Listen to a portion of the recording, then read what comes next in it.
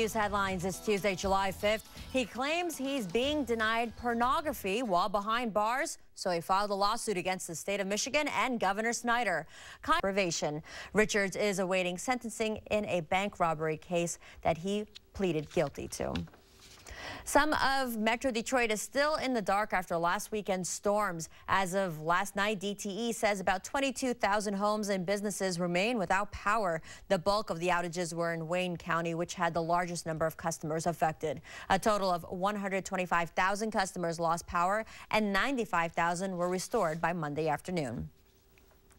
A Roseville man could be facing a lengthy prison sentence. It all started when police were called because of a domestic dispute. Charges. Turning to sports, the Tigers start their series against the Los Angeles Angels with a loss. The Angels 5.